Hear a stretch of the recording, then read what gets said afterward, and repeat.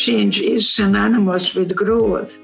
So I'm hoping that people can find some positive way to make a decision that life is not from outside in, but I have discovered my inner resources in Auschwitz, that I was able to decide that they were the prisoners, not me, and they could never murder my spirit. So it's not what happens, it's what you do with it.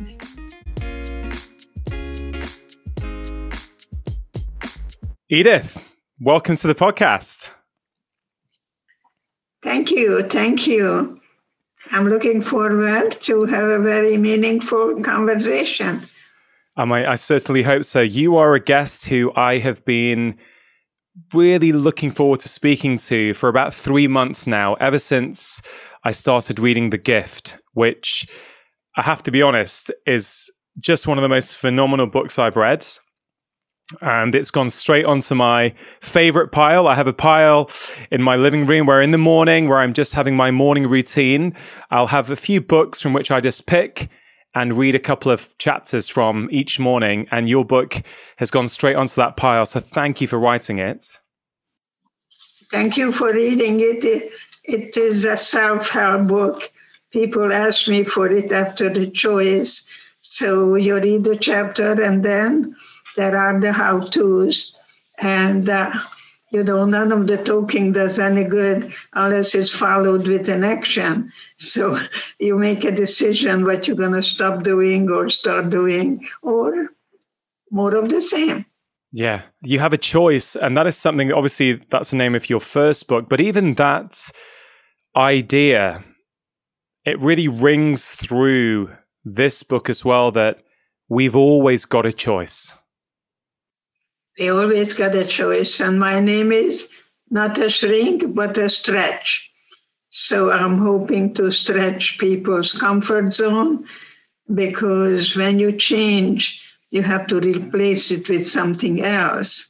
So this is a good time out with me and you, that people can really take stock of their lives and see what they need to leave behind, what they need to rethink, and most of all, make a decision and putting it into action.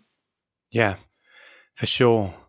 Now, I wonder if we could go back right at the start of this conversation.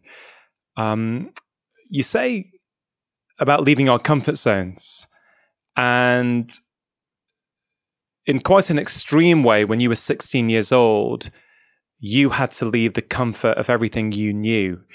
I wonder if you could take us through that step by step so we can really understand what happened to you at the age of 16. Well, there are two things happened. I was put in a place I was not prepared for. And I was told one thing and then I found another. I hear that a lot, especially with the military people who come back and they wanted to take their lives because they don't know how to readjust and rethink and redecide. And I think we're going through that same period right now. And it's a very difficult place to be when you don't know how long everything will last. It's not permanent. Hopefully, it's temporary. So I'm hoping that people use this time to take stock of their lives, whether they are able to hold on to things that are not working anymore, or are they able to redecide and risk, that's a very good English word I love, and risk to do something new that is very scary because you have the fear of the unknown. That's why people don't change. But change is synonymous with growth. So I'm hoping that people can find some positive way to make a decision that life is not from outside in, but I have discovered my inner resources in Auschwitz, that I was able to decide that they were the prisoners, not me. and they could never murder my spirit. So it's not what happens, it's what you do with it. Yeah. Auschwitz was an opportunity. And today we have an opportunity to really decide whether we are holding on to hatred or recognizing that hatred is eating us up, and how to be a survivor and not a victim of anything or anyone or any circumstance. You say Auschwitz was an opportunity. Yes. You're saying that now as a 93-year-old lady, is that right? Yes. Which is incredible. Young. Yes, I don't. 93 years young. I love that. Chronological age doesn't count at all. But I think Auschwitz was an opportunity to discover my power within me that no Nazi could take away or touch. Could you take us through that day when you were, what was that day like? One of the things I always say in schools is what my mother told me in a carol car. We don't know where we're going. We don't know what's going to happen. Just remember, no one can take away from you what you put here in your own mind. I tell the children in school to watch the Karate Kid because the best power is the brain power, okay? And not to smoke pot because it interferes with the natural growth of the brain. So this is exactly what happened. When I arrived, there was a sign, "Our wife must fry. Work makes you free. Work makes you free." And it was chaotic. I didn't know where I was. I never heard of Auschwitz. But then we were separated. My father said, actually, we're just going to work and then we're going to go home. But that's not what happened. Because an hour later, he was in a gas chamber. So was my mother. So, and then I stood in line with my sister Magda. And there was a guy who was referred to as the angel of death. He was pointing to the left or to the right and pointed my mother to go to the left. And when I followed my mother, he grabbed me, and I never forget those eyes. I pay a lot of attention to eye contact. You have a very good eye contact with me because, I can kill you with my eyes and I can love you with my eyes. So check your temperature, actually. That's good for just with the eyes. And so he threw me on the other side and said, "You're going to see your mother very soon. She's just going to take a shower." And as she threw me on the other side, I ended up a few miles away called Birkenau. And one of the inmates pulled my earrings out and yelled at me that while I was going to the theater, she said I was rotting here. And so she took her anger out in me. Today we call it displaced aggression, but I didn't know that. I just said to her, I would have given you my earrings. And besides, when will I see my mother? And she pointed at the chimney. And fire was coming out of the chimney and said, "Your mother is burning there. You better talk about her in past tense." And my sister hugged me and she said, makes me cry, and she said, "The spirit never dies. The spirit never dies." So I consider it my duty to celebrate one of the most beautiful gifts of God is the gift of memory.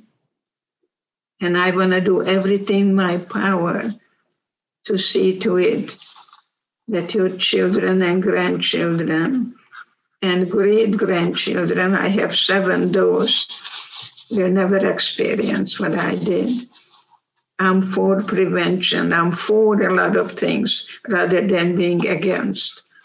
I'm for life and for uniting and for hopefully having a human family that you can be you and I can be I, but together we're going to be much stronger.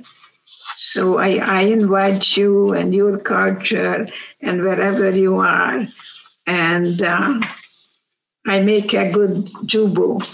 I make many Jewish young children become Buddhists, and I think there is a great deal to be said about being awake. Being awake every moment to me is beautiful, because I say what I lived. Look at the IQ and the EQ, the emotional IQ, the school of the experience that you had in life. And I'm hoping that people are recognizing that the IQ is fine, but unless you have a good sense about your life, where are you now and where do you want to be, and pick a goal and then pay attention to what they're focusing on. So it has to be in alignment to have the goal, and the goal is to have freedom. How do you define freedom? By letting go of the concentration camp that you created in your own mind. That's what forgiveness is. You give yourself a gift that you do not carry the people that you hate, that you release them, you let them go. That's why forgiveness isn't about me forgiving you for what you did to me.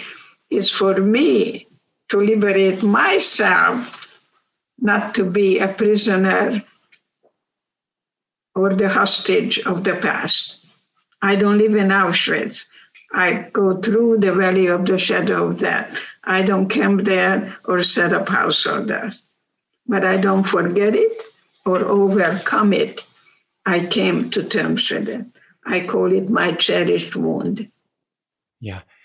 I mean, Edith, your book, I've got marks and underlines on almost every page of this thing. There is wisdom, there's gold. I've been on my own personal inward journey since my father died 7.5 years ago. And lots of the truths that I'm learning are beautifully and very articulately put together in the gift. And it really has been a gift into my life. So I thank you for that once again. But I've got, the first thing I've underlined is on page 3. And it's just so powerful. And it almost echoes what you just said. As an Auschwitz survivor, I'm here to tell you that the worst prison is not the one the Nazis put me in. The worst prison is the one I built for myself. When did you start building that prison, and when were you able to get out of it? Before I answer your question, I like to ask you, how old were you when your father died? So I'm 43. Dad was 12, 17, so I was 35 years old when my dad died.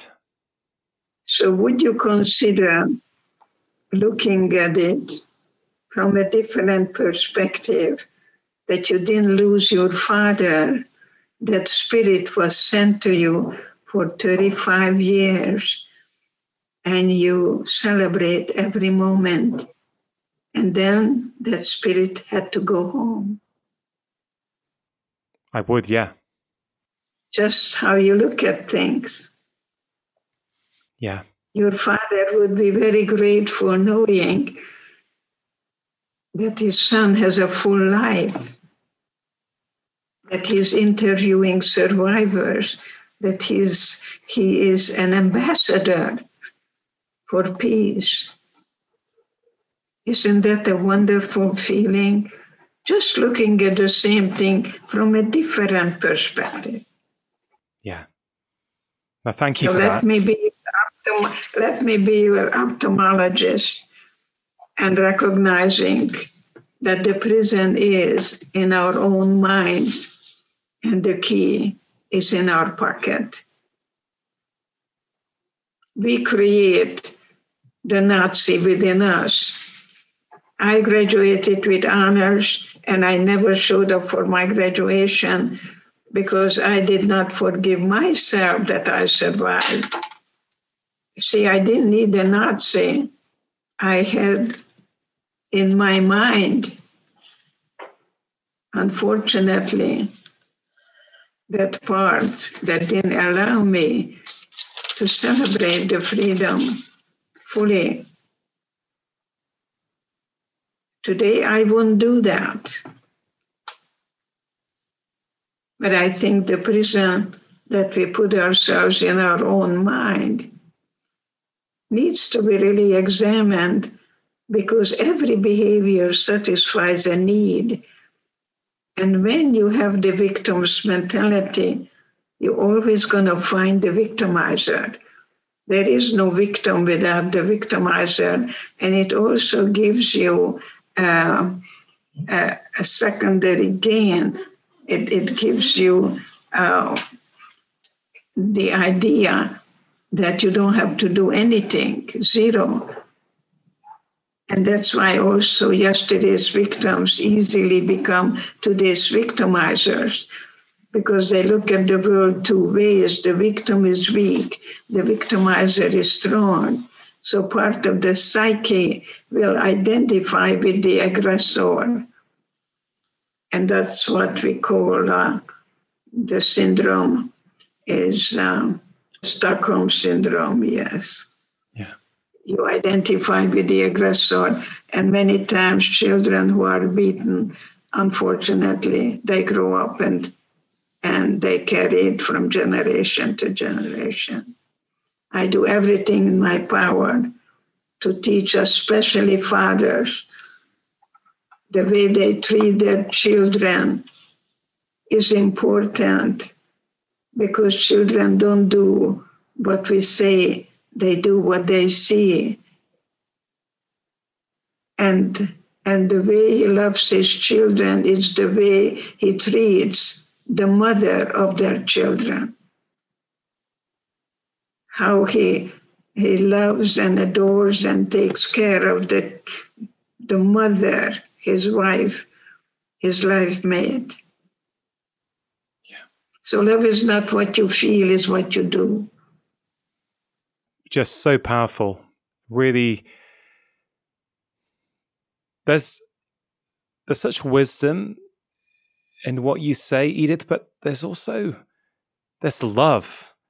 I can really feel there is love. There's no charge, there's no anger, there's no sense that you're trying to talk down to me or talk down to anyone. It's a really lovely energy that, even though we're 3,000 miles away and I'm looking at you through a screen, I can still feel it. I can feel you too. Yes, our spirit is really connecting well. People don't come to me, they're sent to me. And I couldn't be more really blessed to have you in my life. And your father is winking now. And he says, like Mr. Higgins, by God, he's got it. Yeah, no, for sure. Why do you think it's so important for fathers, as opposed to mothers, to behave a certain way in front of their children? I think the fathers are the role models to be a knowledgeable leader, but not a dictator. A father is a man. There are lots of males running around, lots of boys are running around, but a father who is a man is the knowledgeable leader, a teacher, a protector, a provider. You see, it's the family that is really totally protected by a man who was called upon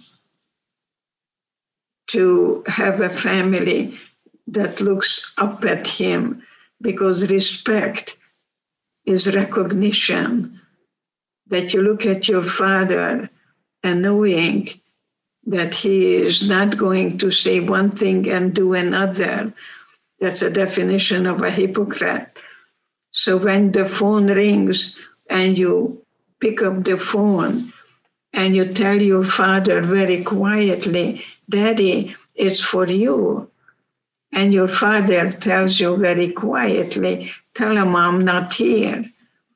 And the following week, he's giving you a lecture about honesty. You're going to catch your father very quickly and say, "Hey, Dad, what are we talking about?" Okay?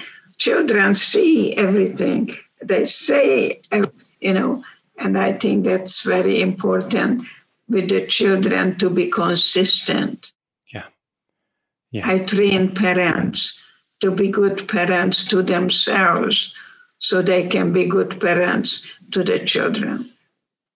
Yeah. No, thank you for that. It's, I've been a father now for 10 years, and I've very much changed my parenting style over those 10 years.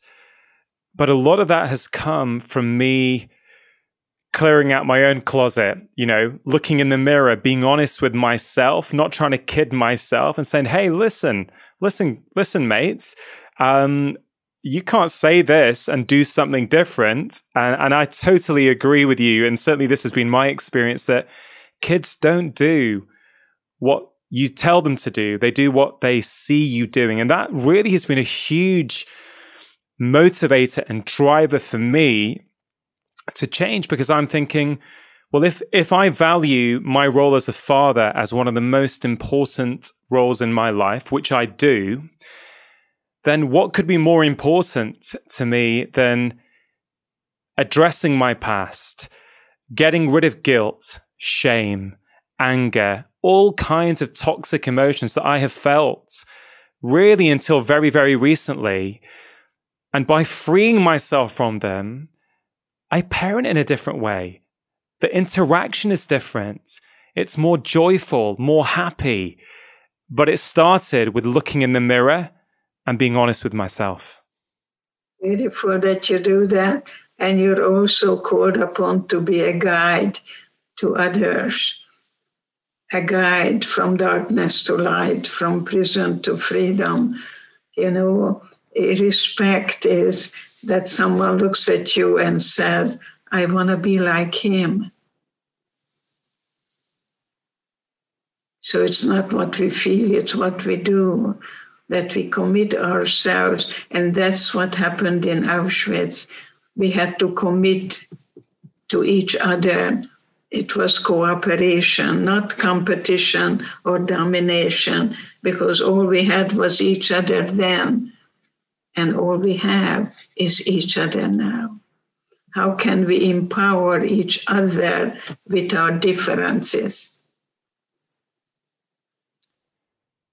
Would you mind if I asked you a few more questions about your experience in Auschwitz? Yes. Auschwitz was hell. I usually like to quote Hans Selye, who has a theory on stress. Yeah. And he says, anytime something stressful comes to us, we have two automatic responses. We either fight or flee.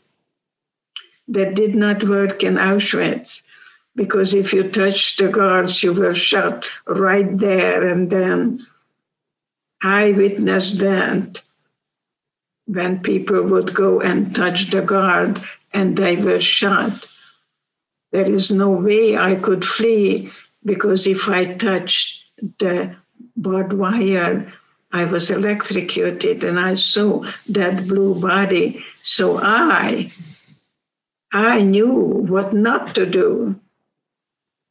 And I was able to turn the hatred into pity and decided that they were the prisoners. So I became a very talented schizophrenic. I did what I was told every day, but deep inside, I had my spirit.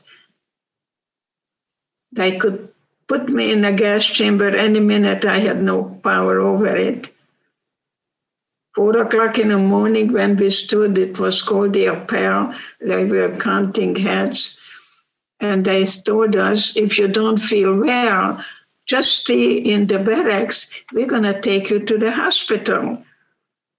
We had to discover, it was a place for discovery, that there was no hospital. There was the gas chamber. So don't ever stay behind, because we'll never see you again. We had to learn very quickly the rules, not to fight or flee, but to stay in a situation and just kind of, when they say one day at a time, I would say to myself, if I survive today, then tomorrow I'm going to see my boyfriend, because he told me I have beautiful eyes and beautiful hands. So it's the way you think, you create what you think. That's important. Every morning when you get up in the morning and you look in the mirror and you say, I love me, because self-love is self-care. It's not narcissistic. It's okay to love you and look forward to the day that you create your thinking, you create your feeling, and you create the behavior. So before you say anything, ask yourself, is it kind? Is it really very important and necessary? And if it's not, don't say it. I teach couples how to share silence. Don't ask, how are you? That's the stupidest question. People say, fine. And I tested that. I tested that because I was professor of psychology, and my student told me that in America, people are hearing but not listening. And I said, let's test it. Tomorrow morning, when you pick up your books, someone is going to say hi to you, and you say very quietly, my mother died this morning. Sure enough, the morning someone came, said hi to him. He said, hi, how are you? And my student said, my mother died this morning. And guess what happened? Oh, that's great. I'll see you this afternoon. People are hearing, but not listening. I like to be a compassionate listener, even to the white supremacy member who came to see me and told me how he's going to kill all the Jewish people, all the Black people, all the Mexicans, all the Chinese, and not to react. If I would have reacted, I would have taken that boy and dragged him to the corner. I would step on him and tell him, who do you think you're talking to? I saw my mother going to the gas chamber. But I think that the most obnoxious person is my best teacher. Yeah. So I think it's very good to look at the bigot in you. Yeah. It's there. There is a Hitler there. There is a Mother Teresa there. There is kindness. There is goodness. And I think it's very, very important to really change our thinking that can change our lives. Yeah. I'm getting shivers as you're talking, because these words of wisdom that you speak, I can feel the truth in them. You know, I can feel that this. I guess this is where I've been coming for a few years. I've really been trying to understand myself, understand human behavior, and I'm fascinated by people. I'm fascinated why someone's ended up in front of me, why they've got a particular illness, why they talk about it in a particular way, why some engage with what you want them to do and others don't engage. And I've never really judged my patients. I've always tried to learn from them and understand. And I guess where I'm currently on in my journey, and what I love about what you just said is I literally do this every day. I look for the friction. I look for, where was I not at ease with something? Where did something bother me? Or where did I feel an emotion? And then my current approach is, instead of trying to blame somebody else for that, I go, no, hold on. This is me. What is this bringing up in me? Because that's what I can control. I can control my reaction. So if I'm getting triggered, what is it triggering? So I spend my life now going inwards. And I got to say, it's so rewarding, because what could be better than understanding yourself? Oh, that is so beautiful, because you said the magic word, trigger. It has nothing to do what's going on this minute with that person. That person is triggering something in me that is totally mine, unfinished, emotional, family of origin business. See? So then you're grateful. And you say, tell me more. Because love is time, T-I-M-E. And it's very hard to give time, right? How much time do they give you with a person? 15, 20 minutes? 10. It's 10 minutes. It's time. Yeah. 10 minutes. 10 minutes. Every moment is changing their lives. Don't try to understand things. That belongs to a classroom. It's all in your head. Just go to the heart and just say, sounds like, and then put a feeling word next to it. Sounds like you're angry about that. I did that with a general. Okay? And he said about the daughter, a teenage daughter who's smoking pot and telling the father all kinds of unfortunate labels, dictator and so on. And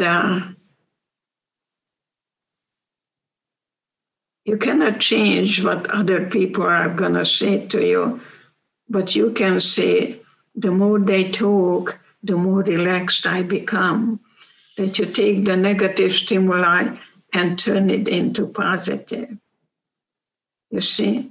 And then you say, I'm practicing my low frustration tolerance level. So I'm not a shrink, I'm a stretch, yeah?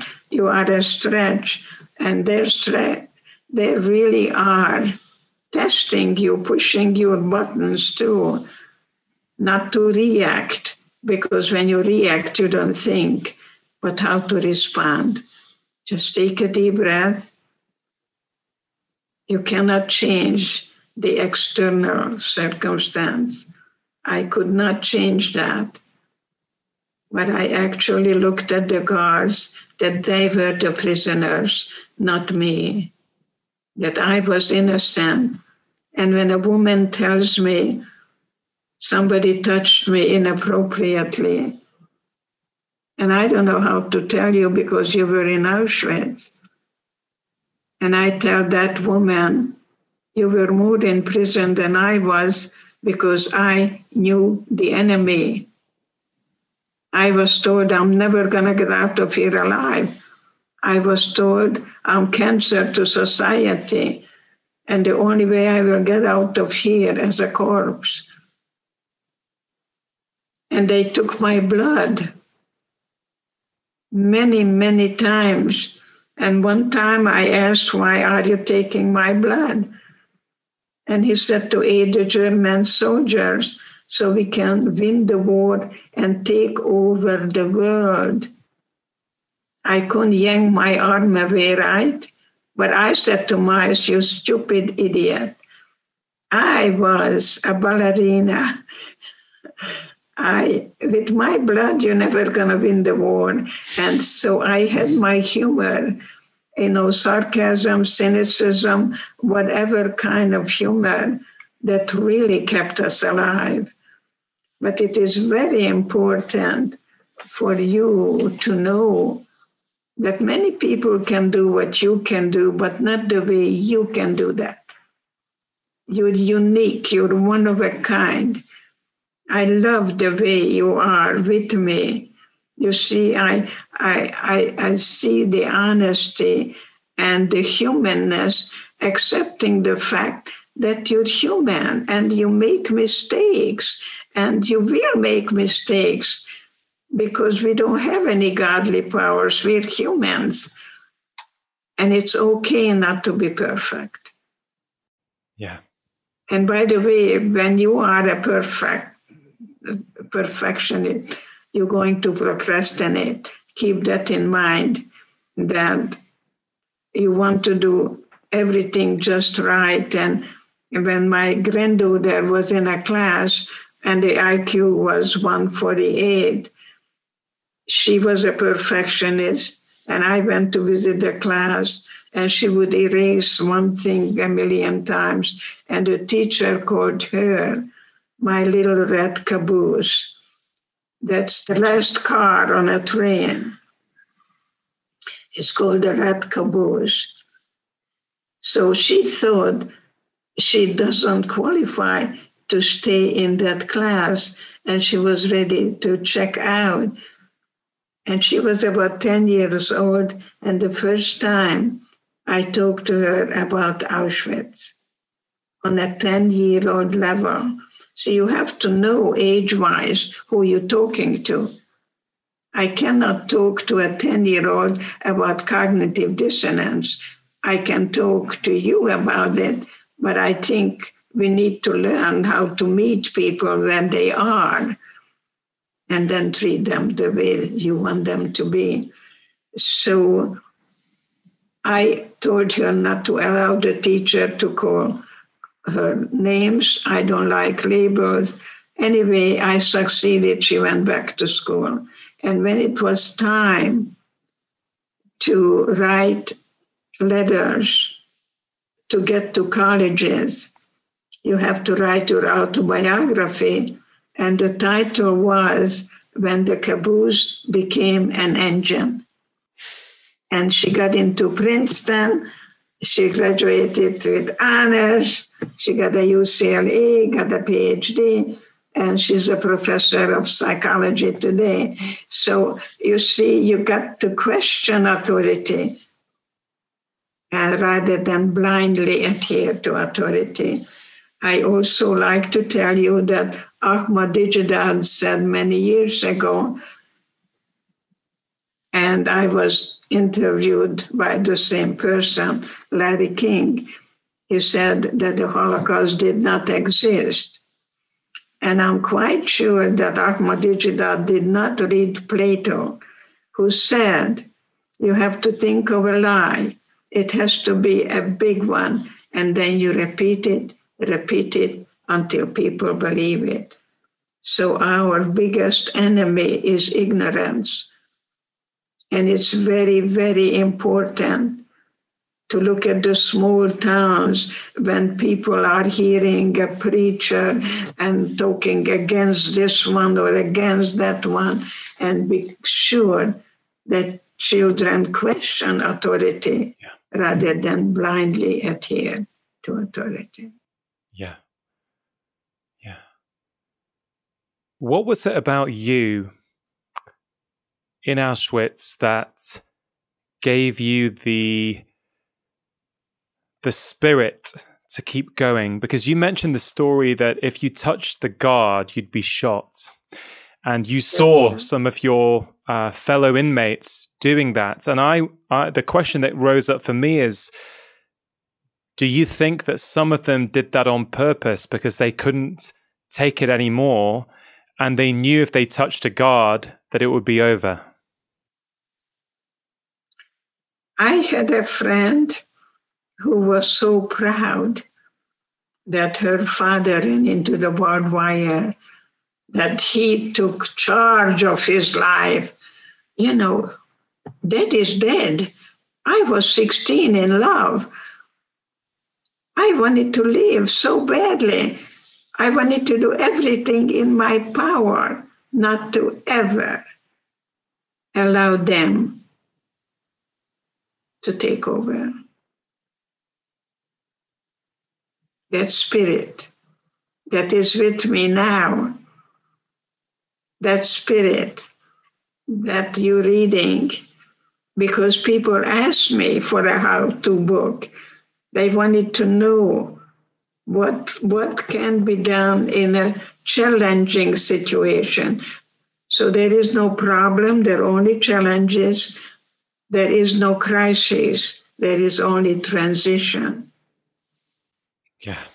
So if you approach midlife, don't talk about crisis, talk about transition, because you're going to give up your need to please other people.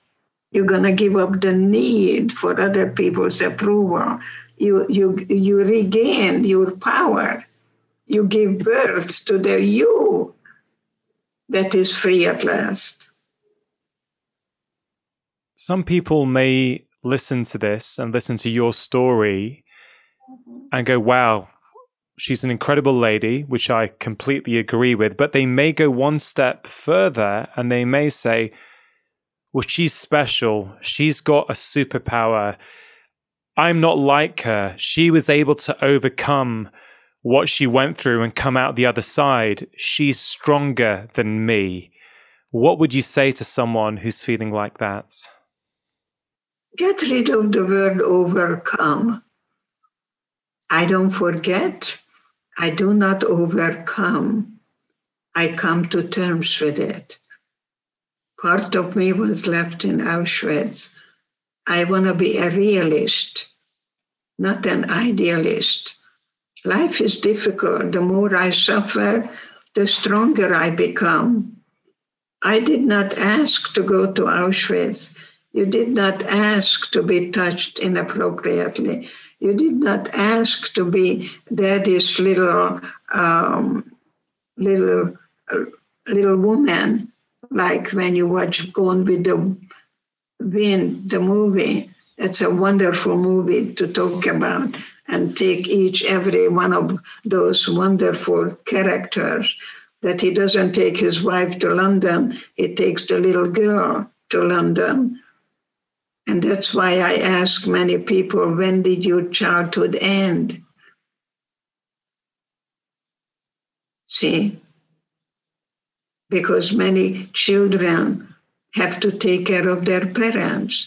If father is an alcoholic, if mother doesn't get up until 4 o'clock in the afternoon because she has migraine headaches, I think it's very important to ask yourself, when did my childhood end? If you're a child of an immigrant, my little girl was 2 years old when we came to America. She taught me how to speak English.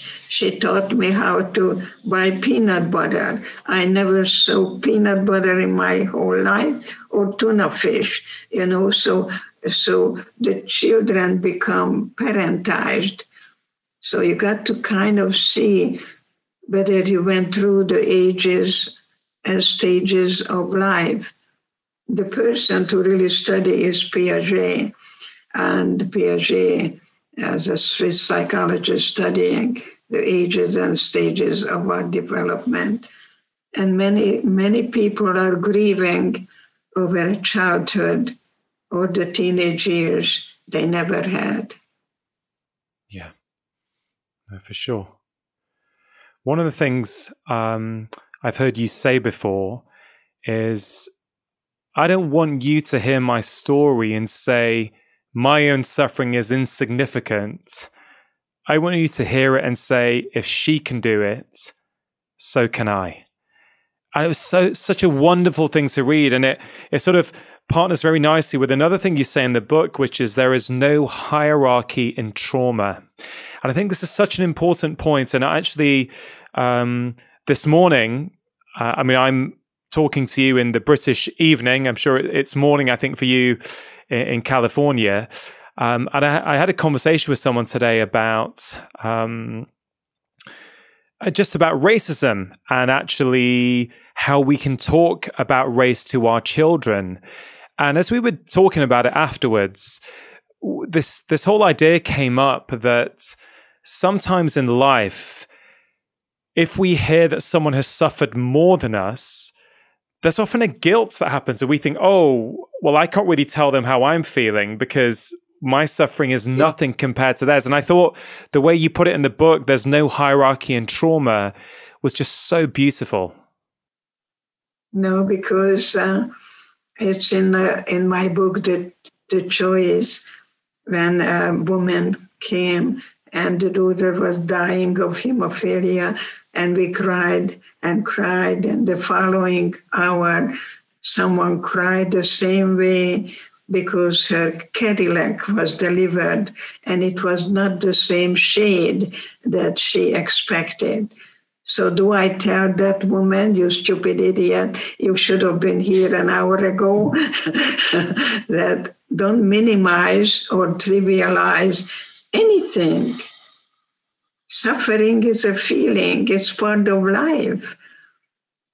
It's good to invite it in when you get triggered. Feel that feeling, but then you decide how long you're going to hold on to that feeling. Any behavior satisfies a need. And if you're a victim, you're going to gain a lot because you don't have to do anything. You're always going to find a victimizer. And couples do that too. The victim becomes the victimizer, goes back and forth and back and forth. I don't know if that means any sense to you, but all I can tell you that man created patriarchy.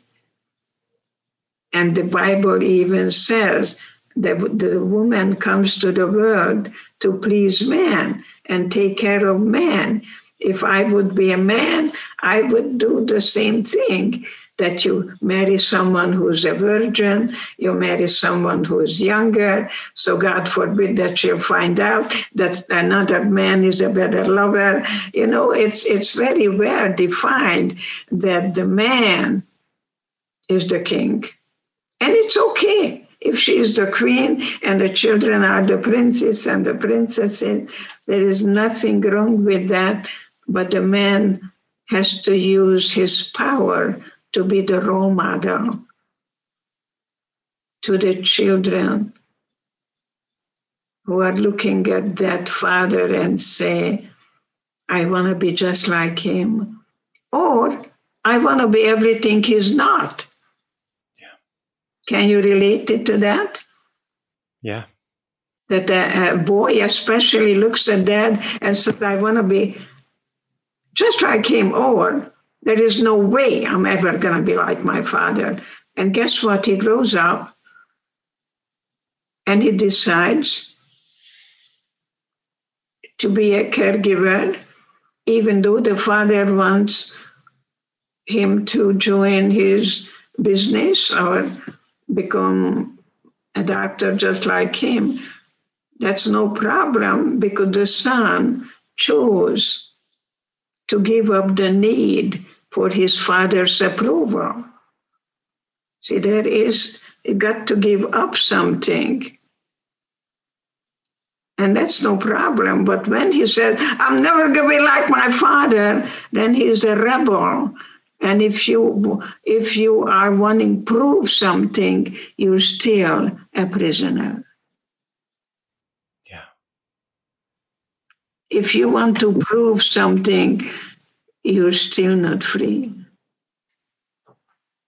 So if you want to prove something to somebody else, there's still charge, isn't it? There's still emotion behind that. You're still a child, and you don't know how to just let go. Oh, my father is my father. I carry half of it in my blood. Half of it is my mother. Half of it is my father. And I'm going to make peace with my father. I don't have to be like him. He can be himself, and I can be I. And hopefully we can empower each other with our differences. You don't come from an agenda. Yeah. In marriage too, when a woman said, my love is going to cure him and he's going to stop drinking. No, he's already married to the alcohol. He's an addict. She doesn't realize that love is something that you accept someone just the way they are. When I marry him and I'm going to love him, he's going to stop drinking. That's not reality. Or a workaholic. Anything that you do excess, you got to look at addiction. So powerful. You mentioned that you would say if you, or when you wake up tomorrow, I think you said you'll see your boyfriends.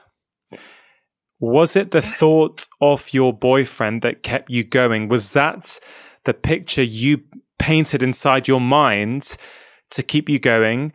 And also along with that, how important is it for all of us, no matter who we are or where we are in life, to have something outside ourselves to be holding on to and to, to serve others, I guess is what I'm trying to say, is how important was that to help get you through, but also how important is it for those of us who haven't been through what you went through, but are still struggling?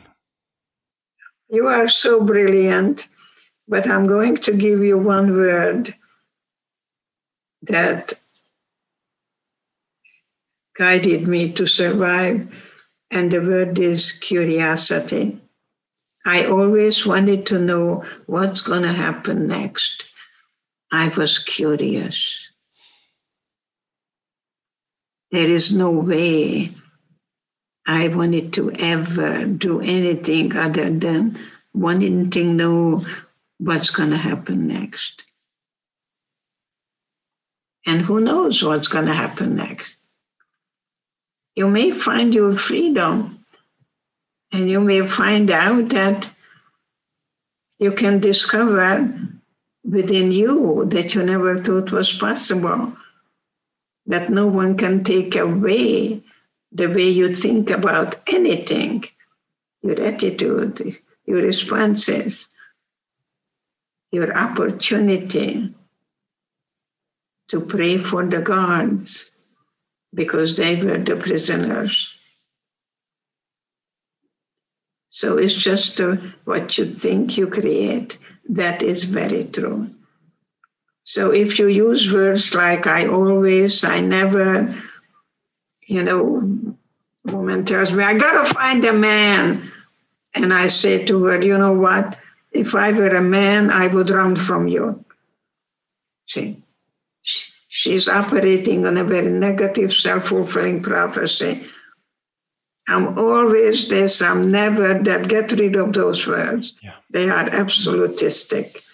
Just say, up till now I did this, and now I can read the gift and I have a choice. The more choices you have, the less you feel like a victim. You bring up this very important concepts of language and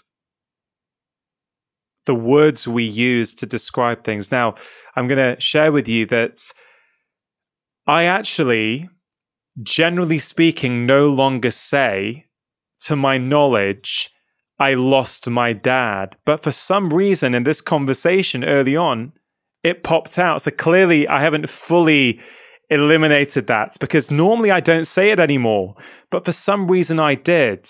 And why I'm sharing that is because I've been really feeling over the last few years, and this is something that my wife and I spend a lot of time with our kids doing, is being very mindful of words. Like if the kids say, oh, I'm never good at it. Oh, it's all that always happens. It's like, hold on. Is that true? Is that really true? How about we rephrase that? Or if they say something like, oh man, I need that. Do you need that? And I tell you, my daughter, who's only 7, she gets this. Like she calls me out now. Daddy, do you need that? Oh, you mean you want it? I'm like, okay, thanks, darling. Thanks for letting me know. So I guess what I want to ask you is, how important are the words we use? And then you're writing this brilliant, world life-changing books in your 90s. But how can we teach those lessons to children so they don't need to wait till midlife and later life to learn what you've learned and what you're trying to teach us now? Beautiful.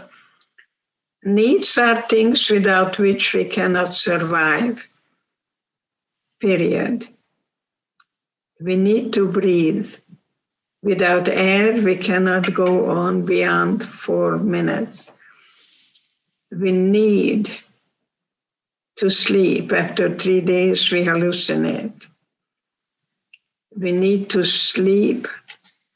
We need to eat eventually. I know for about 2 weeks, I didn't get any food. I know that Gandhi went possibly a month without food. And people say, I need to go downtown, I need to take care of this and that. And that's not a need, that's a want.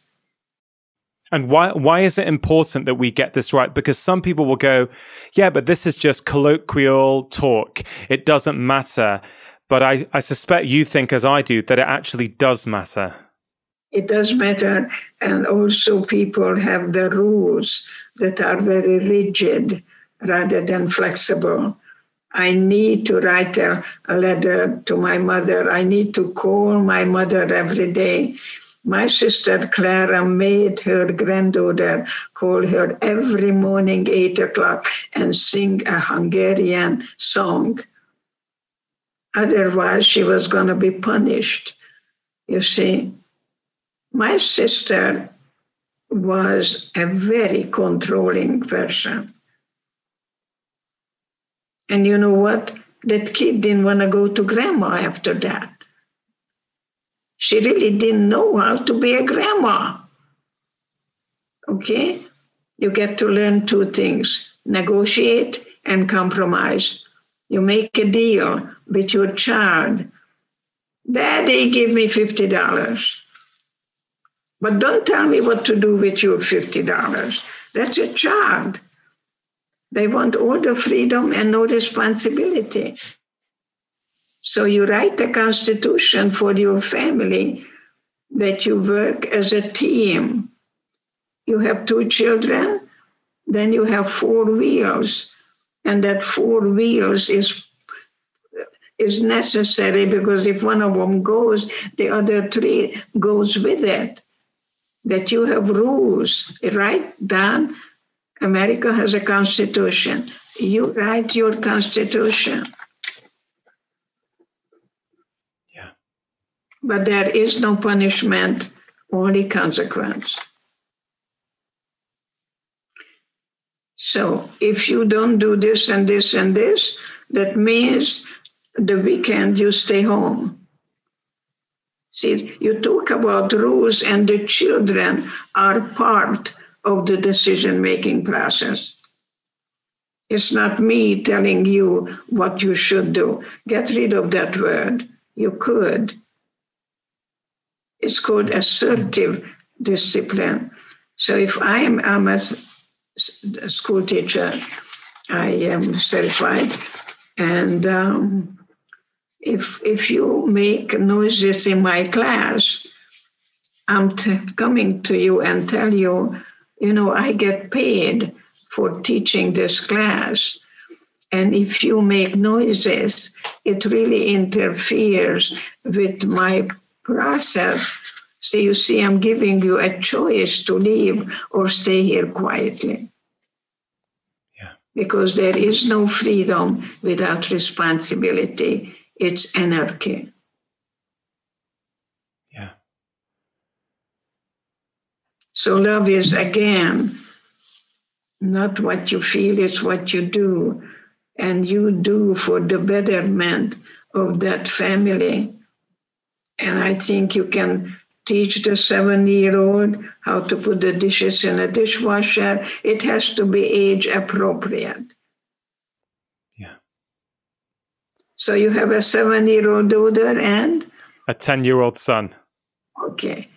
So the 7-year-old daughter will tell you, I want to go to bed when my brother goes to bed. I don't want to go to bed earlier.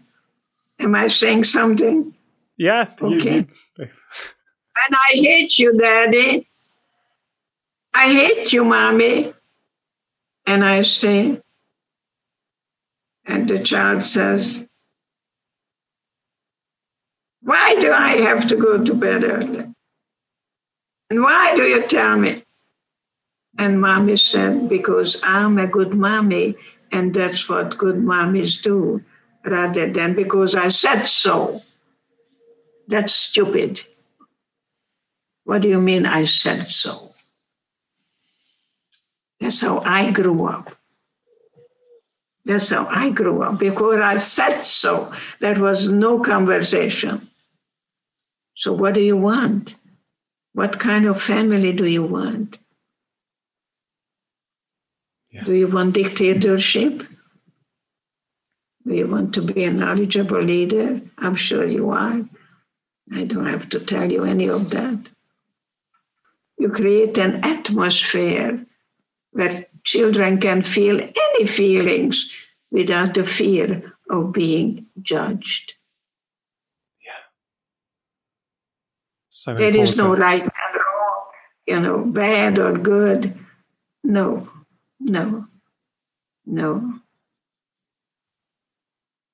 One thing we started doing this summer, Edith, and I think this was actually, I took about 3 weeks off social media. I just went off, and it was an incredible time because I was able to really tap into who I was, what I was feeling, without having to listen to the noise of the world, or not having to, because I never had to. It was a choice. I made the choice for 3 weeks, to turn off the noise from outside so I could go inwards. And in that time, I started to write down some of my own personal values. Really used to think about, what are they? What are the values by which I want to live my life? And then I had the idea, I was walking in the woods thinking about it. I thought, why don't we do this as a family? And so one dinner time, or just before mealtime, I think, we sat down, the 4 of us, and we all had to contribute, and we came up with 5 values or so, and we all had to agree. So I said, Mummy and Daddy can't enforce any of these values at all. We all have to agree. So once everyone had a chance to come up with their own value, and we went around the table and everyone had to say whether they agreed or not. And what's been really great about it, and this is just an experiment that I've been trying with my wife, is that if one of us has done something that is not aligned with that value, then the conversation goes, like, let's say it's one of my children. The conversation is, okay, so was what you did there aligned with the values that we've all agreed on? And it's I'm finding it really effective, because it's not anyone telling one another what they've done or what they haven't done. It's really treating people with respect and saying, hey, look, we all agree to this. Yeah, actually, you know what? I've done something that's not aligned with that. I'm going to recognize that and make a change. Is that the sort of thing you're talking about? Well, I like things to be written down. So you avoid what I thought you said, I think you said, and no, you write down what if this happened, then, and then you hear your child saying, because sometimes we say, I understand, when we don't. When I came to America, people spoke to me and they wanted to know if I really get it. And I would say yes, even though I had no idea what they were talking about. So I think you want to be sure that you hear exactly when you write it down and sign it on a dotted line and have it notarized that those are the rules. We are for cooperation, not competition or domination. But I was made before you, and that's why I am an adult, and your brain doesn't develop until you're 25.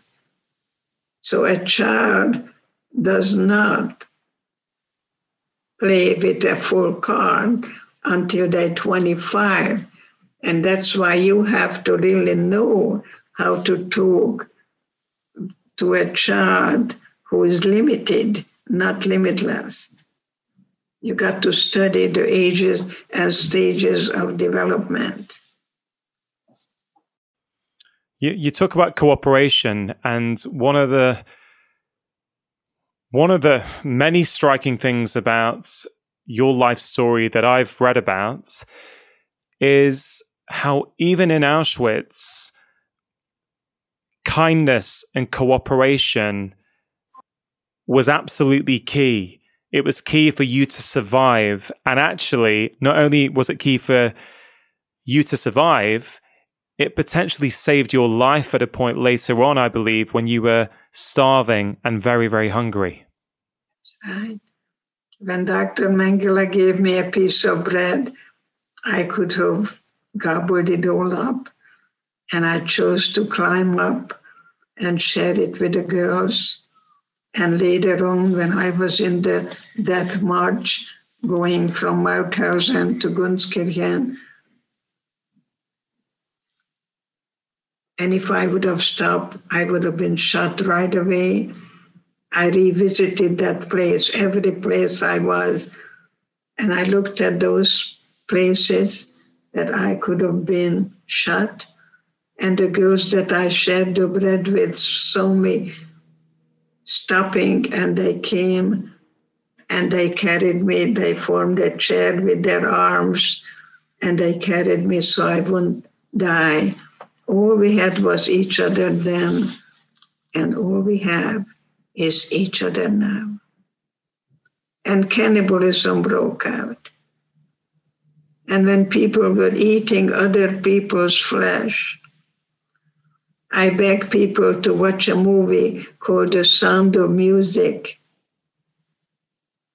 because I asked God to help me, because I cannot possibly touch human flesh. And God said, just look down. And I realized, I discovered that I still have grass to eat. And I remember then choosing one blade of grass over and against the other. So I can't is not in my vocabulary. When I go to a classroom, I run to the blackboard, I put I can't equal I am helpless. And then I take the eraser and take the apostrophe and a T, I can. Why? Because I think I can.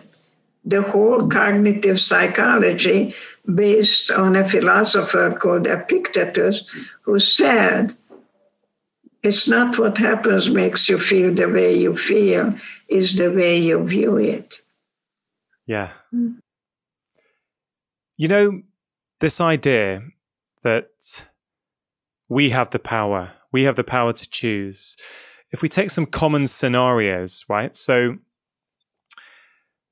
I made a little video on judgment the other day, and I sort of released it, and it really connected well with people. But one person replied and said, Rongan, look, I love the video. I find it really, really helpful. I can do it. I can not judge others. I can forgive others. But the one person I can't forgive is the neighbor who was cruel to my elderly mother before she died. Okay, so that's one thing. And then other common scenarios that I hear, let's say someone's husband has cheated on them, right? The common narrative is it's okay then to be a victim, because on one level you are a victim, or that is the perception, right? And so how would you help someone understand that and say, okay, something that you didn't want, that you didn't expect, that you didn't ask for has happened to you, but the power is in what you do and how you view that situation. I mean, can you help, maybe someone's listening to, or watching this right now who's going through some of those scenarios? How would you help them understand that actually they can choose the way they think about that situation? I had a woman who came to see me with a big cross. And I studied with Carl Rogers, and I learned from him unconditional positive regard to anyone who comes to see me, even if they're a member of the white supremacy group. So this woman came in, and I talked to her, and then she said to me, I'm so glad I finally found a good Christian counselor like you. So I'm not saying anything because Jesus was a poor little boy who was Jewish, So I thought to myself, that's okay.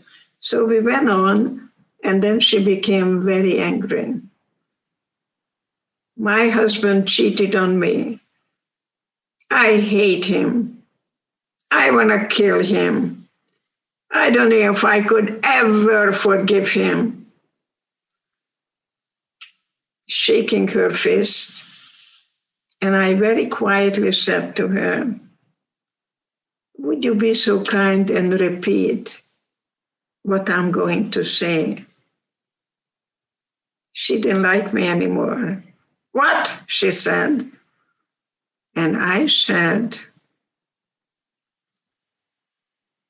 I forgive myself for putting judgment on my husband. And she wanted to kill me. It's not fair. How can you say that? And then I say, what did Jesus say to the woman who committed adultery? So forgiveness is about not you forgiving anyone for anything. It's for you to liberate yourself and give yourself a gift. Because you don't have godly powers. The judgment is not done by you. You do what's humanly possible, and then you hand it over. Are you a Muslim? I'm a Hindu by upbringing. Yes. So you hand it over, to some higher power that you limited. So forgiveness is not about people tell me, you're such a good person. No, I'm selfish. I want to have joy. I want to have passion. This woman didn't know whether she should ever take her husband back.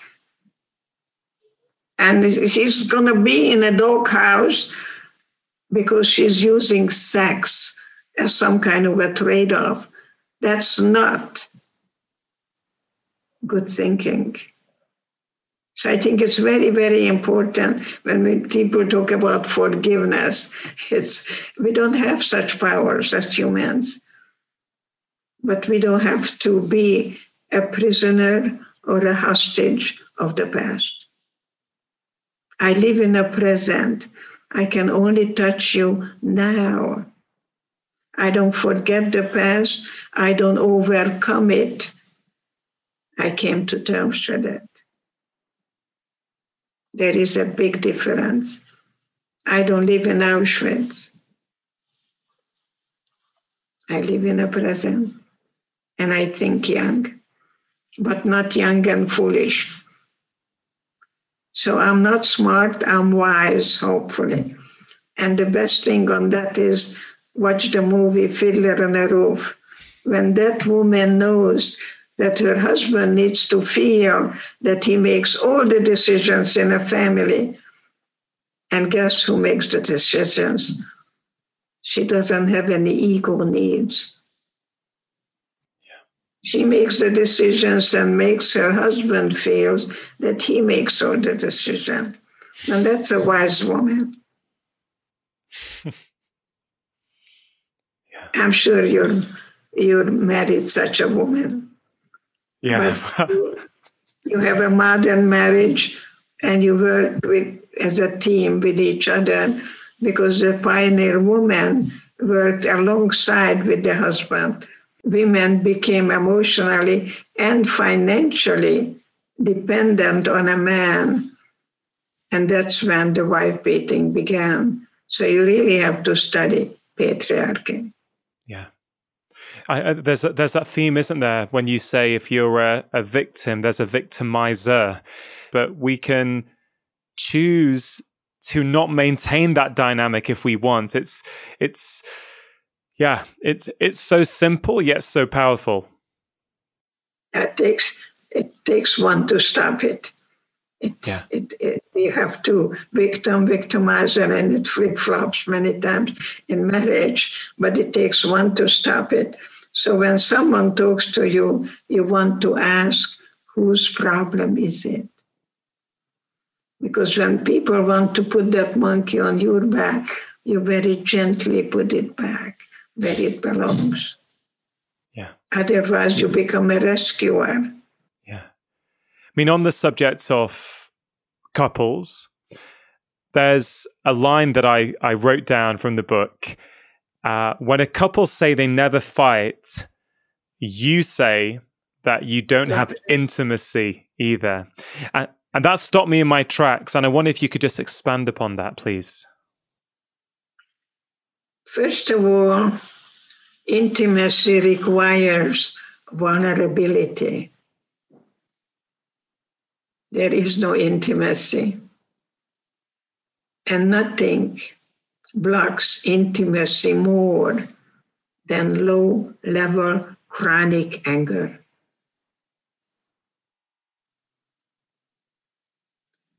So I tell you what many wives do from my 40 years of experience. She doesn't want to go to bed with him. She really doesn't want to go to bed with him. She's tired. But then she does because she thinks she should. That's what good wives do. And then she resents the fact that she did something that she didn't want to do, and she can fluctuate from guilt to resentment. That's not good. It's not good.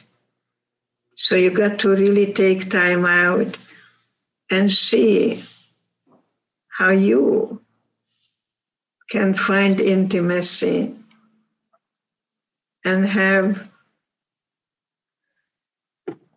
non-sexual intimacy. Because when you say, let's go to bed, you may not know what you're really saying. She thinks what you're really saying, let's have sex. But you just say, let's go to bed. You need to kind of clear things out sometimes, because some people just react rather than really questioning what you really, is this true? Is this what you meant? And you say yes or no, that you kind of clear things out, that what you're saying and what a person is receiving, that you're on the same page. Once you have children, many times for many women, the children come first and then the husband. That's not good for the children. The children need to know that mommy and daddy are on the same page. It's not good to spoil your children. They were the first one to die in Auschwitz, because poor children are waiting for something to happen from the outside. And nothing happened. And they died.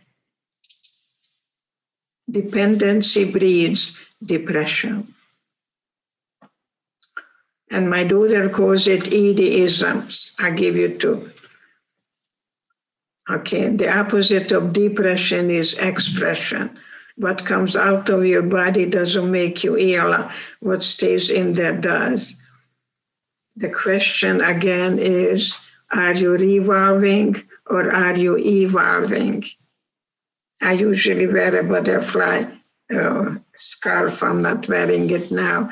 I like the idea of the metamorphosis. And then we shed the chrysalis so we can fly freely like a butterfly.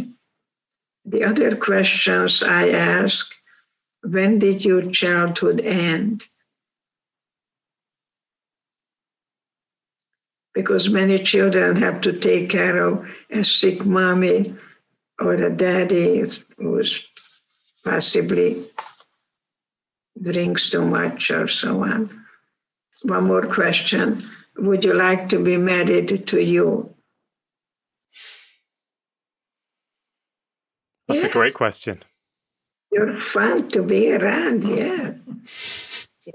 What was the question just before? When did your childhood end? When did your childhood end? Right.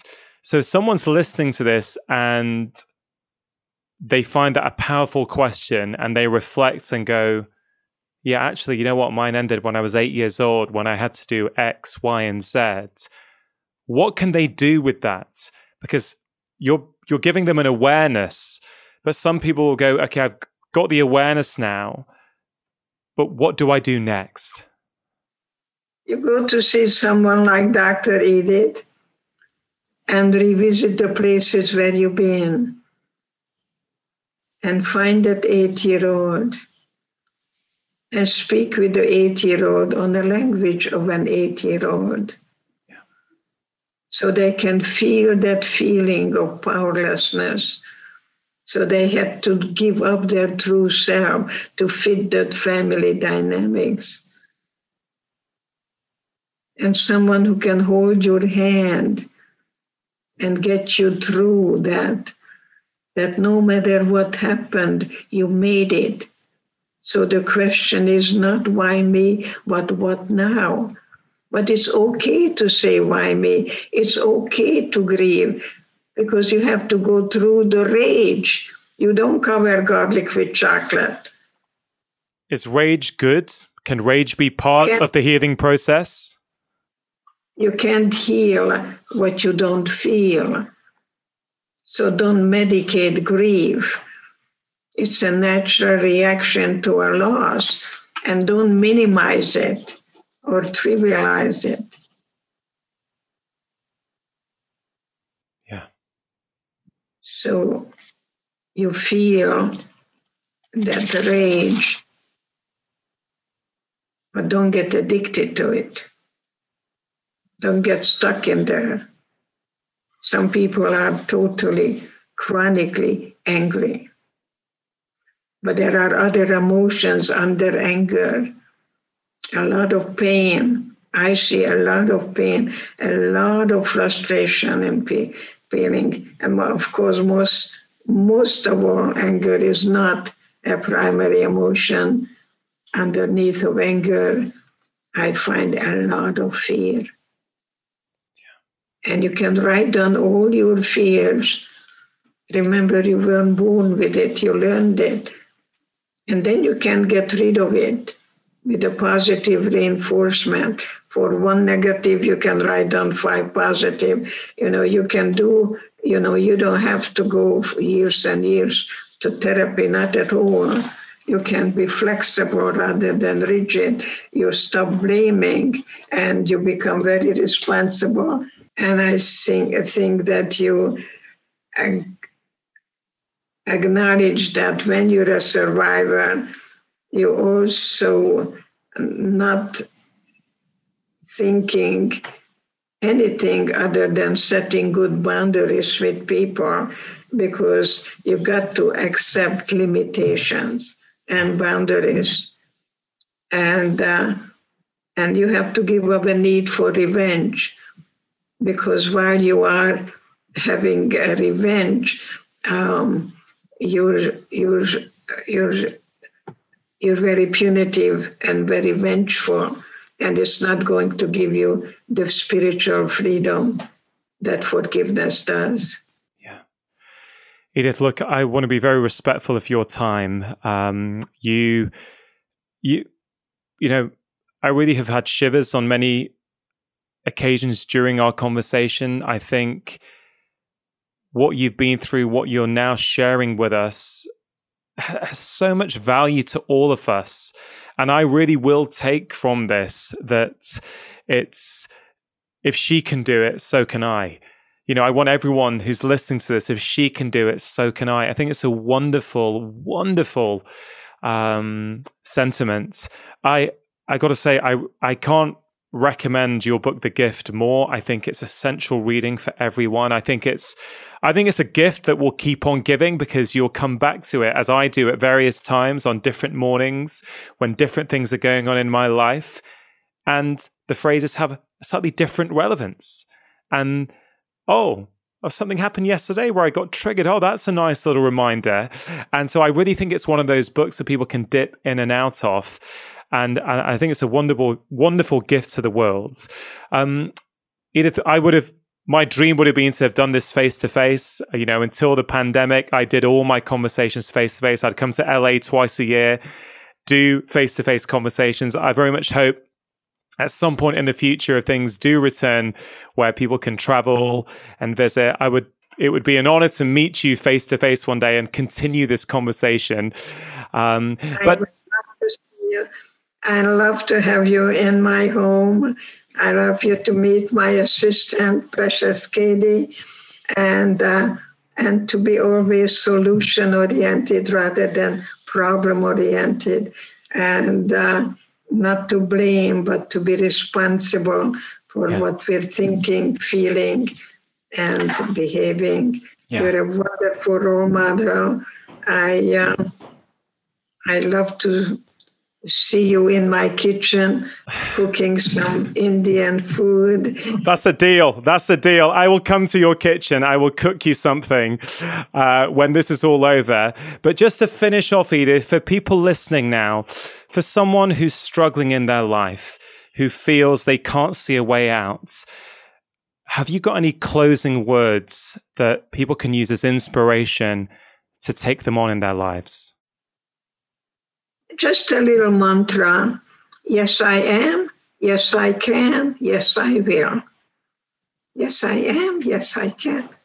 Because it is temporary what you're going through. So you have a choice. You have a choice. Embrace that feeling. Invite that feeling in. I hope my book is going to be in a hospital. And there are no crises. There are only transitions. There are no problems. There are only challenges. Edith, it has been my absolute honor to have almost 2 hours with you today. Thank you so much. And I really, really look forward to next time we get to talk in person in your kitchen. Namaste. Namaste. Namaste. Really hope you enjoyed that conversation. Please do think about one thing that you can take and apply into your life. Inspiration is not enough. You need to take action. If you did enjoy that, please do press subscribe, hit that notification bell, and why not check out this conversation that I picked out that acts as the perfect follow-up.